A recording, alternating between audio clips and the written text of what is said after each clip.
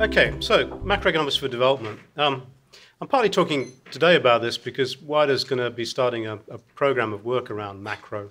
So it'd be good when we get to the Q&A to get some ideas about where we should go in this area of work. And it's good to remind ourselves, and already the previous speakers have done some of this, about how different in some ways 85 is to 2015 and how much it is the same. We know the Africa story in the mid-80s of recession and stabilization. I first went to Africa in 1980 when I was in Tanzania during a massive foreign exchange crisis, trying to work as an economist in government. And those were really, really hard times. And then we had the big start of transition, obviously the China emergence. The big gorilla, if we can call them that, at the time was, of course, the US Fed. Today, the big gorilla is the US Fed and China.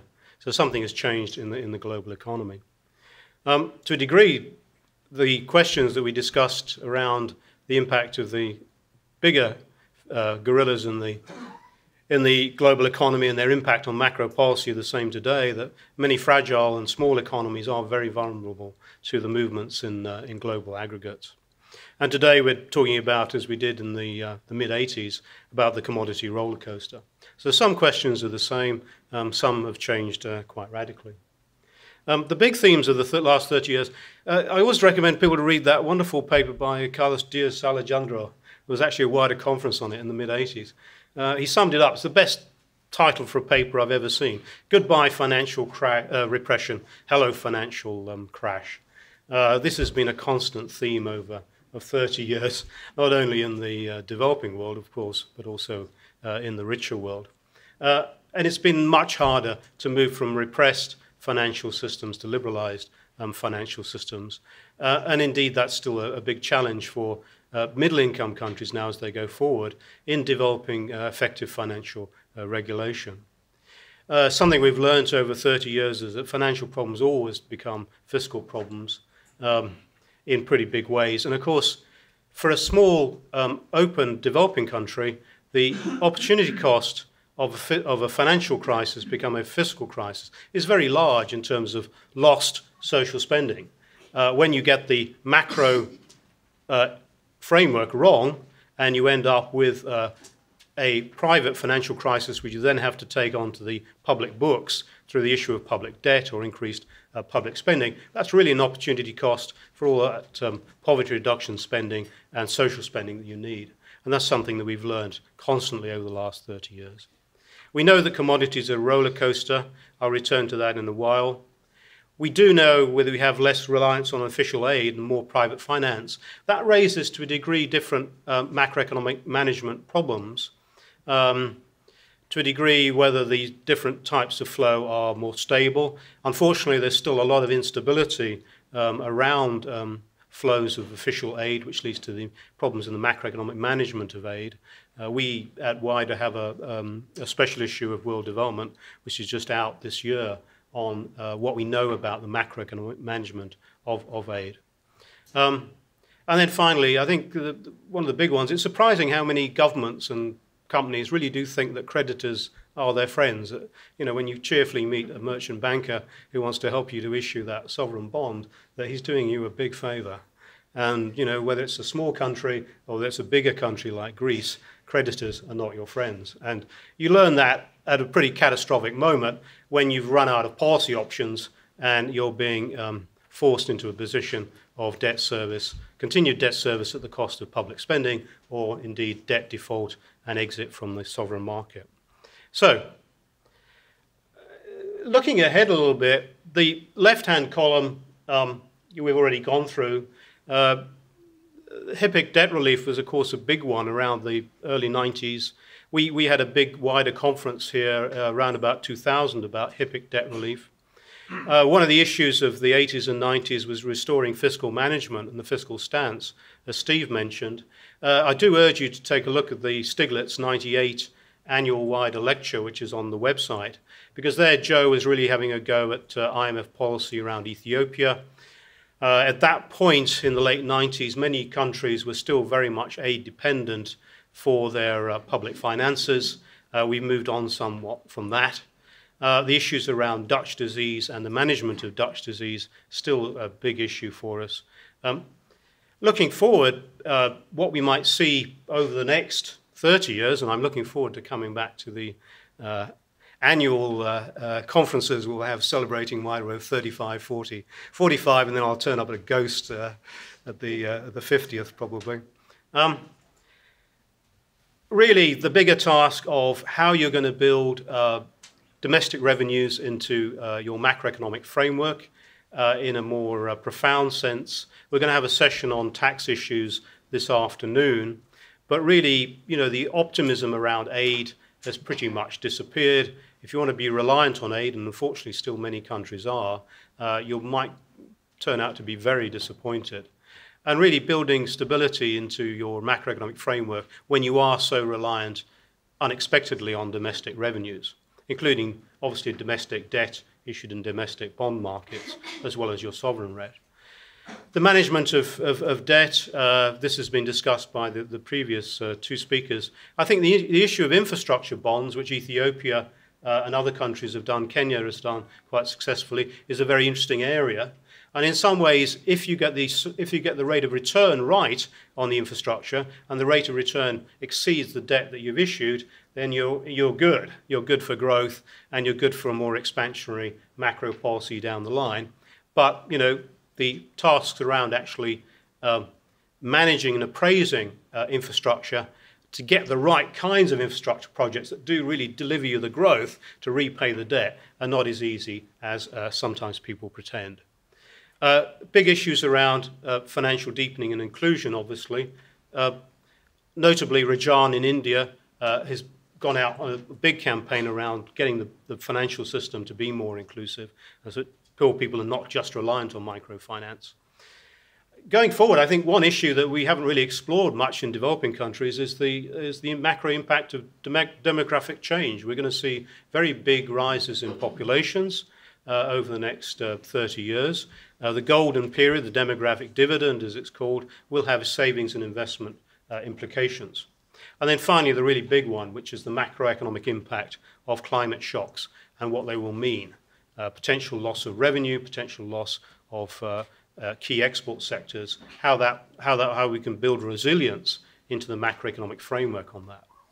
Okay, well, let me in my last few minutes just switch gear and think about a little bit about what's happening at the moment. Give you some thoughts. Well, that's happening at the moment.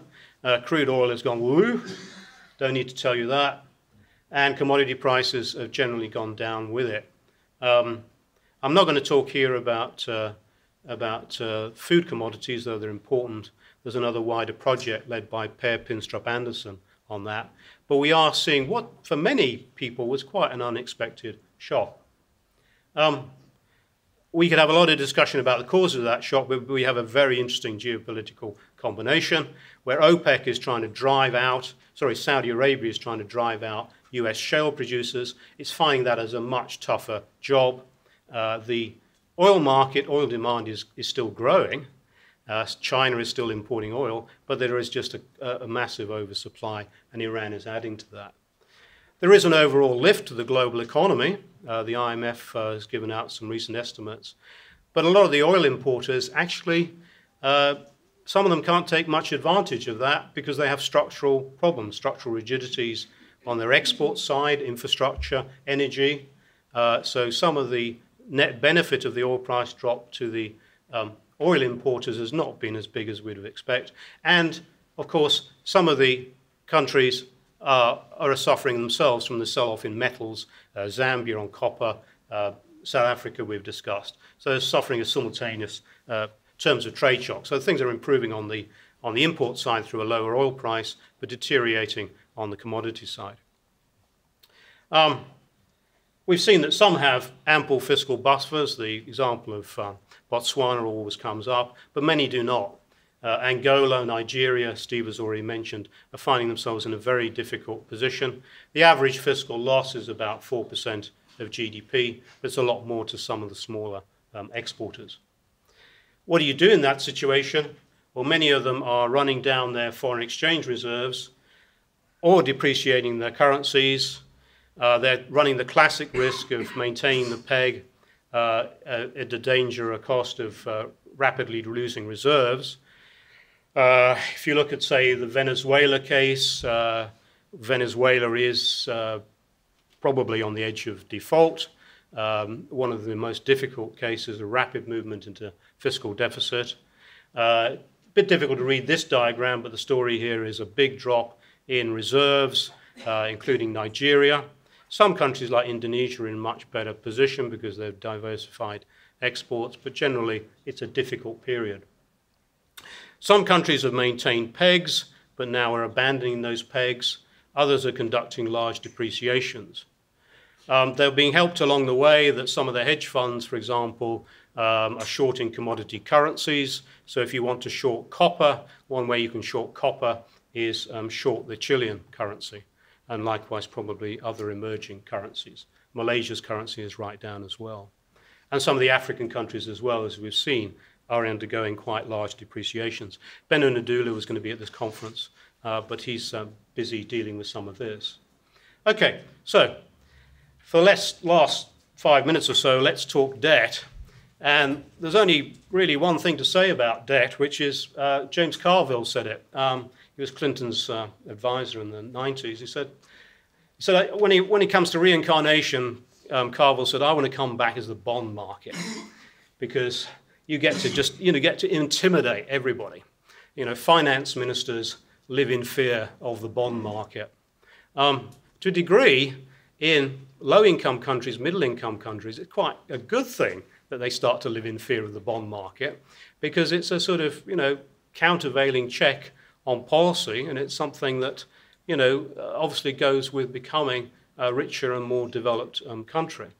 But the bond market is not necessarily your friend. And as Steve mentioned, Ghana is now back in the hands of the IMF. Our respondents from Ghana might want to say something a little bit more about what they see as the situation going forward. The Fed tightening is the big question. Fortunately, we had the Fed timed last night, just before this session, and the Fed chairman came out with a statement saying that the Fed is actually holding after a long expectation it would begin rising, partly because of emerging market concerns. If we knew the answer to when the Fed would start tightening, then all of us in this room would be very rich people. We can't predict. Stress in the bond markets has been relatively limited so far to oil companies, which are in deep trouble, some of the smaller ones. Venezuela, which I've mentioned before. There's more of an outflow in terms of stock markets, equities, exacerbated by the China boom and then bust earlier this year. To a degree, emerging market bonds have priced in a lot of the Fed eventual rise. But there's a lot of corporate debt sitting there, particularly in dollars, and a lot of it sitting in Asia, and quite a lot of it sitting in China.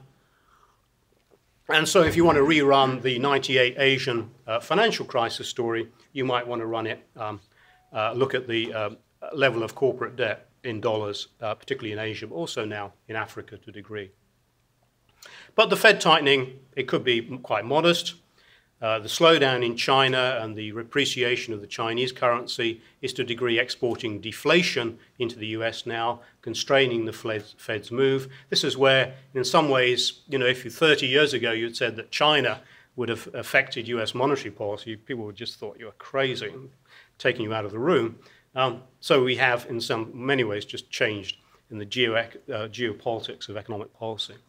And Europe, of course, is weak. So the Fed tightening could be quite modest. And that's a graph of EM bond spreads. You can see actually that Venezuela is the red one. They're in serious trouble. The oil price is the thing going down. But even Argentina actually is not seeing too much chaos yet. But we shall see. Headwinds, I'll start to finish up now. We still have weak institutions. Greece demonstrated that we still do not have effective sovereign debt bankruptcy, despite the push by many economists, ranging from ideological opposites like Anne Kruger to Joe Stiglitz, pressing for proper debt workout mechanisms for sovereign bankruptcy. We still have too much reliance on self-insurance by maintaining high foreign exchange reserves, and we still have asymmetric adjustments in the global system. So I'd like to end by saying there's a lot of big questions that we need to answer in macroeconomic policy. We have moved forward in 30 years. And I think this is where I'm going to say one last thing, which is to congratulate the way in which we've been able to work in Africa, and particularly the role of ARC in improving the quality of the macroeconomic conversation and debate and effectiveness in policy. And if there's been one really big change for Africa, I think that's been one of the most welcome changes. So thank you, Mr. Chairman.